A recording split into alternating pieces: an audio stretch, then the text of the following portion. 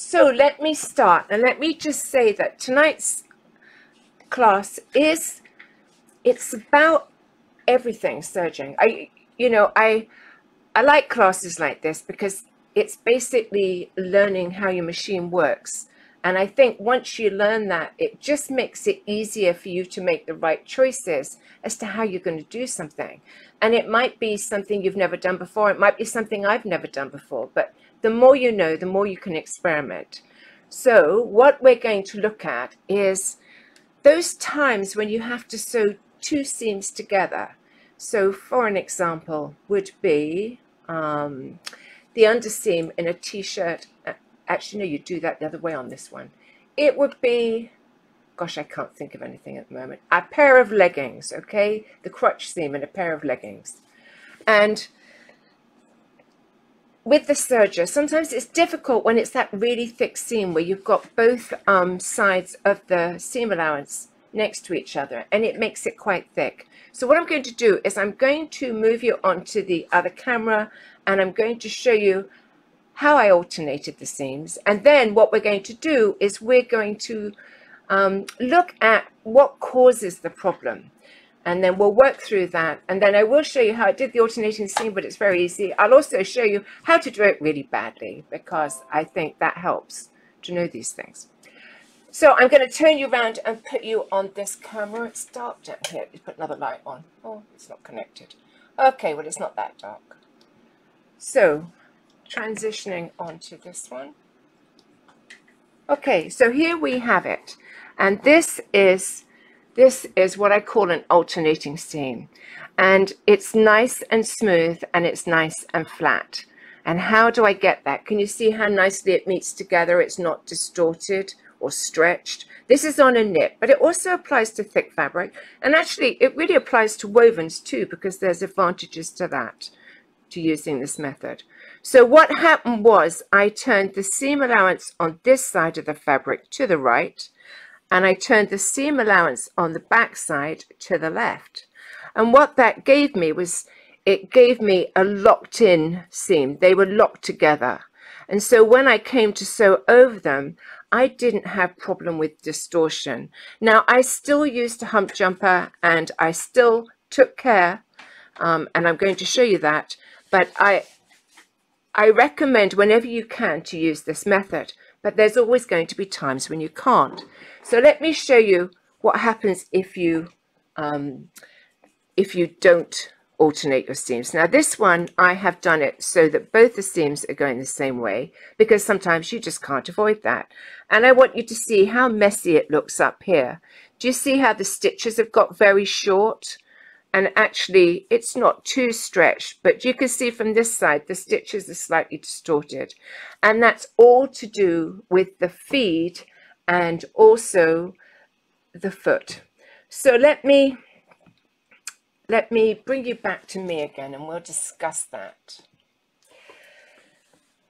So as I said, when you alternate your seams, you really solve a problem. And the times when I'll alternate machines is if I'm using my serger to sew my blocks together, which I do because it's fast. I get a straight line, and even though this is a cotton, I do the same thing. I alternate the seams. I hope you can see it that well, and it just helps to make them really accurate. And I just work from seam to seam. I don't actually pin. I just put a seam on top of it and sew to that seam, and then keep on going. So I use it for piecing. As I said, I use it for knits. I use it with a very thick fabric. But I think tonight what I'm going to do is I'm going to show it to you on knits, because that's where it's really at its ugliest, okay? So what I'm going to do is I'm going to sew one really badly. This is fun. I like doing this. Right, I'm going to move you around to my machine, and we're just going to sew it. And I'm not going to pay any attention to the right things to do. I'm just going to sew. So let me get two pieces of fabric, and I'm not going to alternate them. I'm going to put them together because that will enhance the problem. Okay, so now because I'm sewing this and they're both going the same way, I'm going to sew them from this end so I don't have to cope with the seam flipping, you know, back as I sew it. So let's just put that together and sew.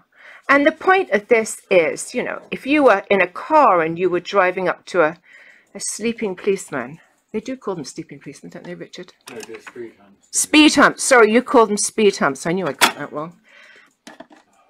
You're going to slow down to go over that hump, aren't you? You're not going to go super fast and take no speed off. I'm using a 4-thread overlock. I'm sewing a knit. I have my differential feed on 1.3, and here I go. And I'm actually not cutting anything, and that just makes it easier. Okay, if I was cutting as well, I could make it look even messier. But I'm just going to carry on. We go straight over that lump. And you can see it's really distorting as I do it. And that's because it's a knit. Okay? And I'm glad to say it's really ugly because that's what I expected. Okay? It's kind of stretched over the seam and you can see it really isn't pretty. And you see how it's got lots of close stitches here. Let's just discuss those two things. So first of all, when I'm sewing, and I come to the hump. Let's discuss this one first. When I come to, did I do that in my notes? Yes. So when I come along here and my foot's going along, my foot needs to come over this bump. But of course it doesn't want to because it's on one flat level. So it just keeps pushing that seam and distorting it. Okay, so how do I deal with that? Well, even if I'm sewing a woven on the sewing machine, whenever I get to that, let's just do this one. I'll just come in slightly down. I haven't pressed it, so it's probably not going to be that pretty, but let me just show you how it distorts. So I'm coming down to this seam, and you can see my foot is just pushing the seam. It's pushing it, and it's pushing the fabric to the left. If I was cutting as well, it would be pushing it even more to the left. And people often complain about that when they're sewing knits, that the fabric moves to the left. And that can be the act of it cutting. But in this case, it's absolutely the act of approaching this bump. So what I need to do at this stage where it's pushing it is I need to release the tension. So I lift the foot, or you can lift the front of it. It doesn't matter. I always worry about you breaking your foot if you do that, but you can do that. But I'm just lifting the foot and releasing the pressure, and see how it's improving. It's releasing the tension. I've still got the problem of my little short stitches, and that's fine. I'm going to show them to you in a minute. And when you're working on a knit, lifting the foot to release the tension is certainly something you want to do. Do it on a woven too. But it's not going to completely solve the problem in every case, okay? It's going to help, but it's not going to solve it. So why is that? Do you see all those very tiny stitches just here? Well, the reason for that is when the front of my foot goes up, the back of my foot goes down. And what that does is it digs into the fabric and it stops it from feeding. And then you get all these tiny, tiny short stitches. Okay, so I need to worry about the fact that my foot is going up at the front and down at the back. And a lot of that's to do with the fact that it's a long foot. But don't rush to use a short one, because then you lose the advantage of the feed dogs. So I've told you that one of the ways to help is to lift the foot to relieve the tension. So that's good. But what we need to do now is make sure that the stitches don't, the foot doesn't lock at the back and create those short stitches. So the next thing you're going to consider doing is using a hump jumper. Now a hump jumper can be some fancy thing like this. It's called the big jig. It's very good. And if you don't have one, then you can just fold up pieces of fabric until they're quite thick, thicker than you think. And what you're going to do is you're going to pop it under the back of the foot, behind the needle. And what that's going to do is it's going to level it out. So let's have a look and see. So as I said, my favorite technique is alternating the seams, but there's always going to be the time when you can't. So let me just cut this seam down so it's not so long.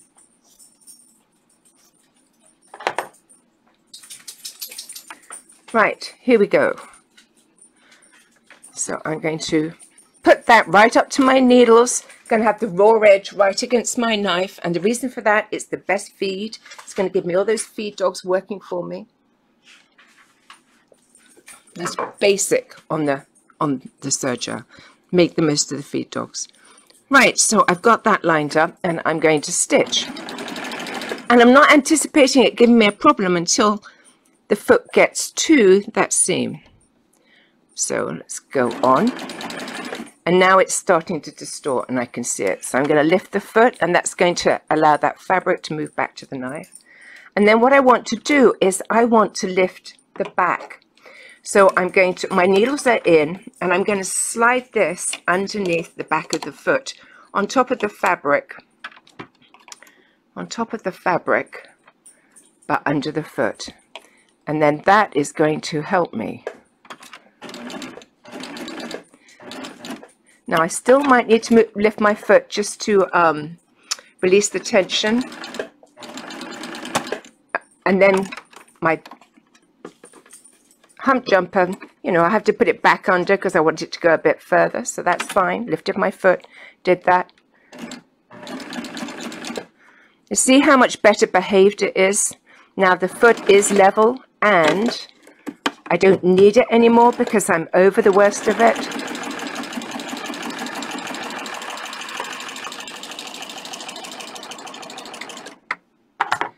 Right, so see how much better that is. You can see there's still a few close stitches there, but it's nowhere near as bad as this one, okay? So that's your answer, is to worry about leveling the foot and releasing the tension. Now there's some other things that are going to help you along the way, and that is, let me bring you around to the front so that I can give you another look, because I'll be discussing the next stuff. Do I sell the big jig? No, I don't. I don't. So those were some, that's the way to consider dealing with the really thick seam. But best of all, alternate it. And I will show you it alternated. It's really very simple. And it solves all the problems. But there's always going to be the time when you can't do that. So there's other things that will really help. And I think probably the most important one is pressing. You know, press with steam and let it sit on your ironing board and dry, because if you pick it up wet, it will curl and it will stretch.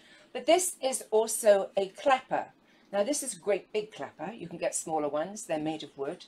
And the idea is when you steam it, you put that on top of the seam, and it really flattens the seam out as the steam gets absorbed into the wood.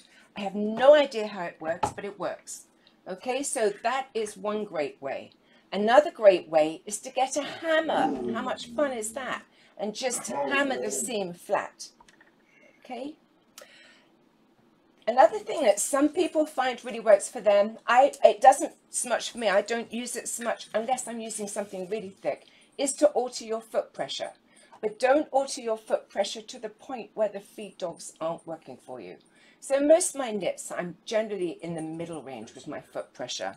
And some of you may want to know where your foot pressure knob is. So just let me show you on the baby lock. Some of them will be on the very top, above the foot, on the very top of the machine. And let me just turn you around and show you this one. On this one, it is, you can see a tail wagging there, can't you? That is the foot pressure knob, okay? So, where can you get basting in that seam could help too. But I think the other thing that I've always said, and I strongly stand by, is not cutting as you sew a seam like that takes away the knife. You know, leave the knife up and cutting, but just have your raw edge against it. But sometimes when the machine cuts into knits, it stretches and it starts to get a drag on it, and that can create a problem too. So I think that is all I had to say about the problem. I just have to show you how I did the alternate. Do I have any questions, yes, where Richard? can you get the big jig from? Where can you get the big jig from? I would try your local quilting and sewing shop. I am 100% sure that they will have something very similar, if not this. And if you can't get that, then you just fold up, take a piece of fabric and fold it up so that it's bigger than you need, and pop that under the back. It doesn't have to be a plastic jig. I generally use fabric. It's just that I think it's easier to demo with that. Right. Any other questions, Richard?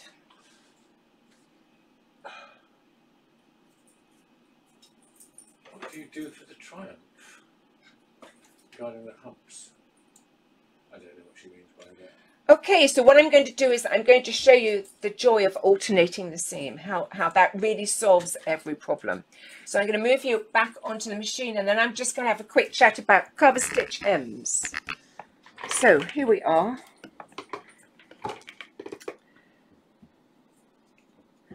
Now I haven't even, no, maybe I did press it.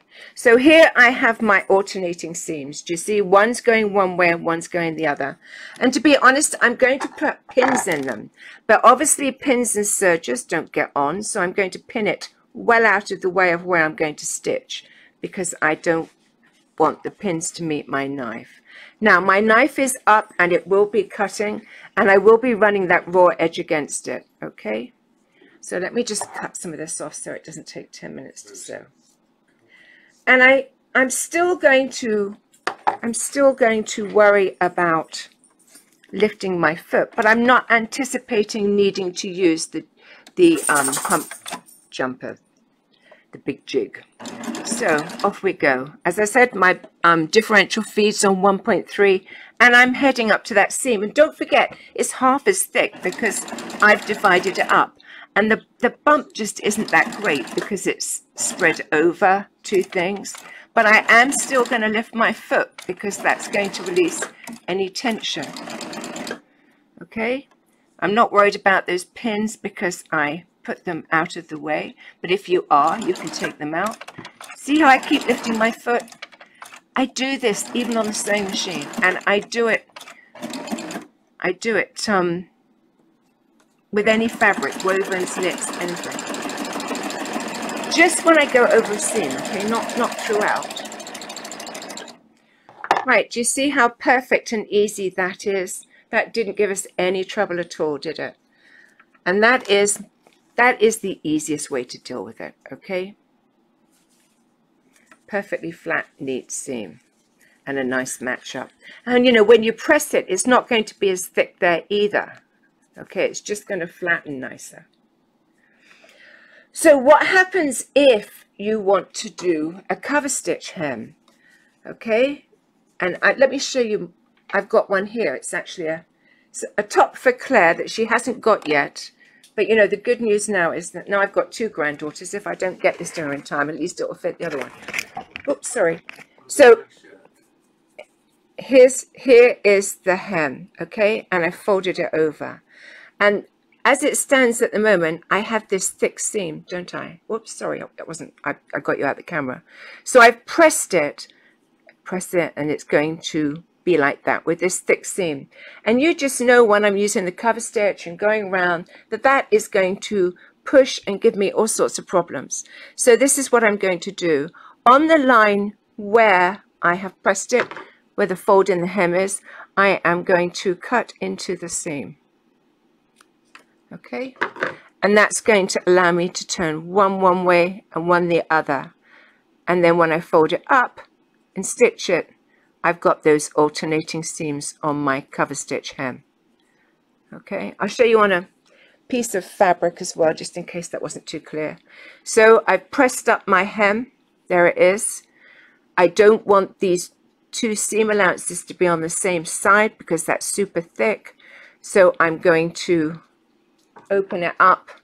I'm going to cut into the seam allowance only where the fold is, and what that will allow me to do is put one way and one the other. So when I fold it up, it's less thick. If you don't do that, you'll get a twist in there and then you'll have another lump. Okay, and then I'd use my cover stitch and I would sew, and I really wouldn't expect to have too much problem. But guess what? I'm still going to lift the foot and release the pressure. If it was a very thick fabric and I thought I might have a problem with the height of the seam, even though it was single, I would then use the hump jumper as well. Okay, so bring you back round to me. Do I have any questions? Why did you change the differential feet? You always change it for knits. Yes, Patricia, I very rarely sew a knit that I don't use it on 1.3. An exception may be a knit that didn't stretch.